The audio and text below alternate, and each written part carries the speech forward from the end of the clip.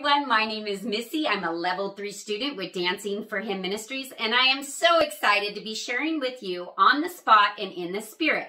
This video will have 3 parts.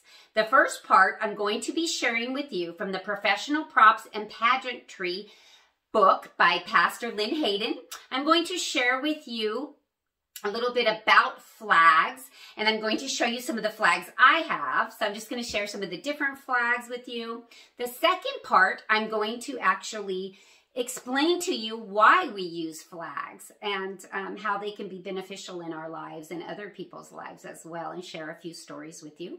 And then the last part is going to have a separate video of a spontaneous worship dance that I did with flags. I was out by the ocean, and the Lord had just put on my heart. I kept hearing this song for a couple of days, and I could just see myself worshiping to it. And God just put on my heart to get out and worship. And so I'm going to share that one with you because it was something I prayed about. So I will attach that to this video. First, let's start off with some of the first flags that are good for beginners. They have the wooden dowels. And you can purchase these at any craft store and just put a piece of material on them. You can sew it right on there if you're a sewer.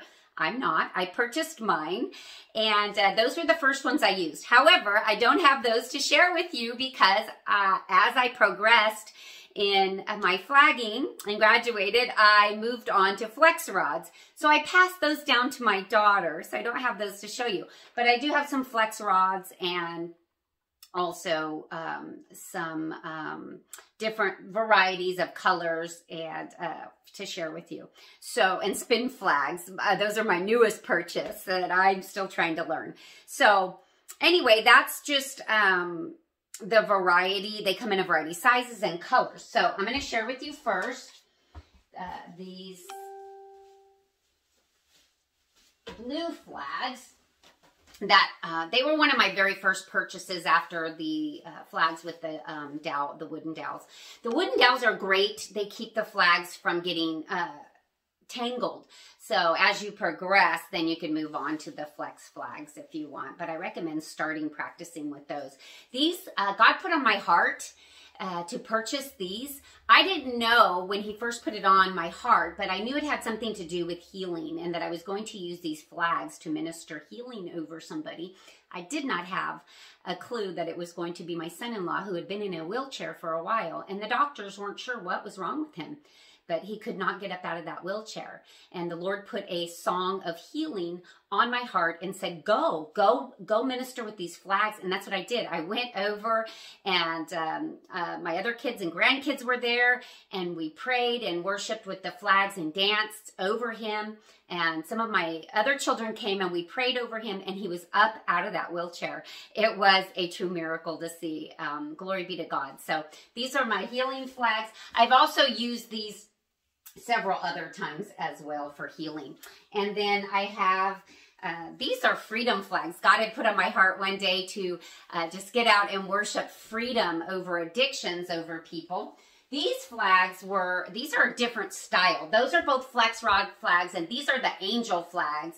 I'll stand back a little bit so you can see them. God had put these colors on my heart, and it was before I was taking an evangelism trip out to Texas, and I had no idea what they were going to be used for, but I worshiped in several different areas.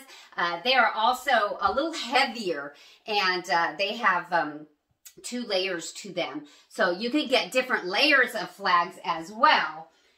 And then these are my newest flags. The flags that I'm going to be using in my dance are a longer flag, but these are the spin flags, which I'm still trying to learn.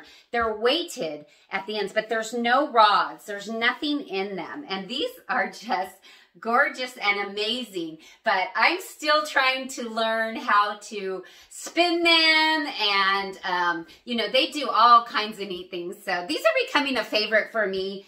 They do take a little bit more strength in the arms, which I have trouble with since my injuries and stuff. And then these are my Jesus flags. So you can also find flags, and they have a thinner flex rod in them. But you can get flags with writing on them as well. So I hope you enjoyed the demonstration of some of the flags. Now I'm going to share with you why we use flags. And this is shared out of part of Pastor Lynn's book as well. Flags can change the atmosphere. Just like I shared with you, I went in and changed, you know, the atmosphere by worshiping with the flags, ushering the presence of God in. It can shift an atmosphere when we use those flags. So, and flags and banners have been used for centuries to identify tribes, as in the wilderness for the tribes of Israel, to mark territory or boundaries. Flags were used to signal battlefield movements and to signal messages between ships. Flags were also used in war to judge the direction and velocity of the wind. Even today, sports announcers and players will look to the flags and banners flying over a stadium to see which way the wind is blowing. Flags in worship for us can give honor. They can be used to give honor. When we wave our instrument, we minister in love to our King and proclaim the magnificence of who he is. We declare a name and aspect of God's character. We also use flags to usher in, as I said, the presence of God. Lifting flags in worship is symbolic of the action of Moses as he lifted his rod, the symbol of a flag, and a visible sign of God's presence, power, and authority over the enemy. So won't you lift your flags today? Don't be afraid. Give it a try and worship the Lord. Give him the honor and the glory that he deserves. Now I'm going to be sharing with you a worship dance that I did out on the ocean. I'm attaching it to this video, so God bless you, and I pray it ministers to you as much as it did to me. Until we meet again, friends.